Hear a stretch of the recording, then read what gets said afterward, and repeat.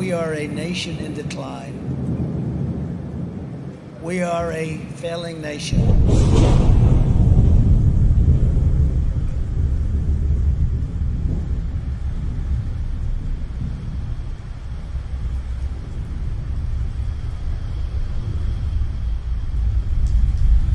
We are a nation that has the highest inflation in over 40 years, where the stock market just finished the worst first half of a year in more than 5 decades. We are a nation that has the highest energy cost in its history, and we are no longer energy independent or energy dominant, which we were just 2 short years ago. We are a nation that is begging Venezuela and Saudi Arabia for oil. We are a nation that surrendered in Afghanistan, leaving behind dead soldiers, American citizens, and $85 billion worth of the finest military equipment in the world. We are a nation that allowed Russia to devastate a country, Ukraine, killing hundreds of thousands of people, and it will only get worse. We're a nation that has weaponized its law enforcement against the opposing political party like never before. We've never seen anything like this. We're a nation that no longer has a free and fair press. Fake news is about all you get. We are a nation where free speech is no longer allowed, where crime is rampant like never before, where the economy has been collapsing, where more people died of COVID in 2021 than in 2020. We are a nation that is allowing Iran to build a massive nuclear weapon and China to use the trillions and trillions of dollars it's taken from the United States to build a military to rival our own. We are a nation that over the past 2 years is no longer respected or listened to all around the world. And we are a nation that is hostile to liberty and freedom and faith.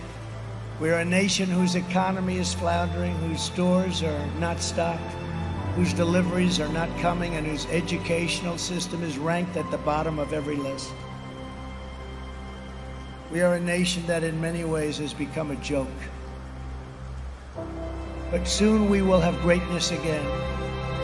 It was hard-working patriots like you who built this country, and it is hard-working patriots like you who are going to save our country. There is no mountain we cannot climb. There is no summit we cannot reach. There is no challenge we cannot meet. There is no victory we cannot have. We will not bend. We will not break. We will not yield. Ever, ever, ever. We will never give in. We will never give up. And we will never, ever back down. We will never let you down as long as we are confident and united. The tyrants we are fighting do not stand even a little chance. Because we are Americans, and Americans kneel to God and God alone. And it is time to start talking about greatness for our country again.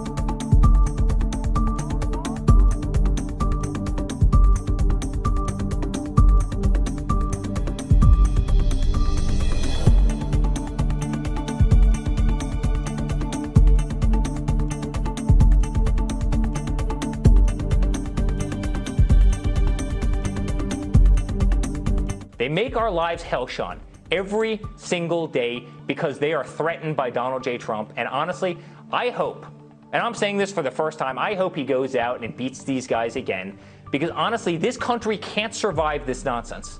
It can't. This is not who we are. This is who Venezuela is, Sean. This is Banana Republic antics. Having a home of the 45th president of the United States